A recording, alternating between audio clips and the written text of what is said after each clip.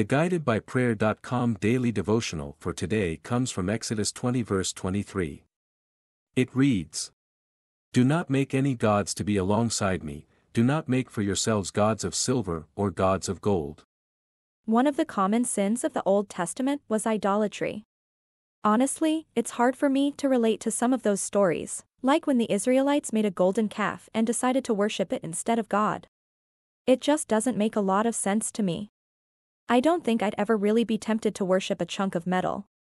The truth is, though, that I'm a lot more like the Israelites than I think.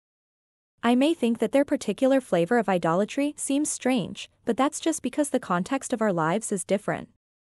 In their time, and in the surround cultures, idol worship was very common.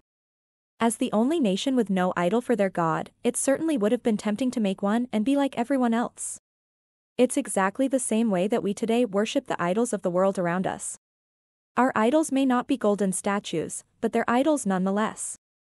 Some of the idols of our time include, but are certainly not limited to, sex, money, status, career, and power.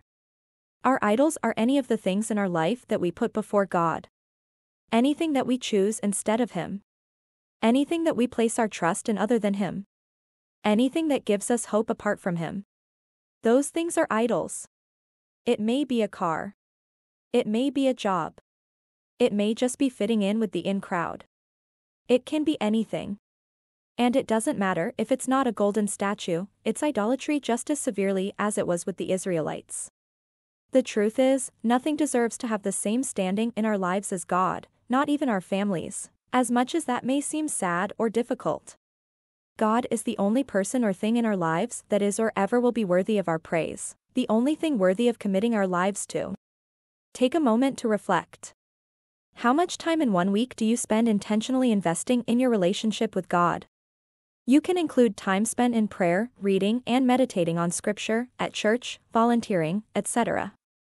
Now, what are the other things in your life that take up most of your time? Add those up. How much time are you spending on them? Which one of these gets more of your attention, more of your devotion? Time isn't the only measure of devotion, of course, and just because you spend more time at work than you do praying doesn't mean it's an idol. It's just something to think about. How much do you invest in things other than God, and how much do you invest in Him? The answer should always be heavily weighted toward God. Closing with our prayer. Father, help me to identify the idols in my life. Show me what things are standing in the way of truly worshiping you as the only God in my life. Help me to set my eyes on you and you alone, no other gods or idols. I love you, God, and I want to worship you fully and truly. In Jesus' name, Amen.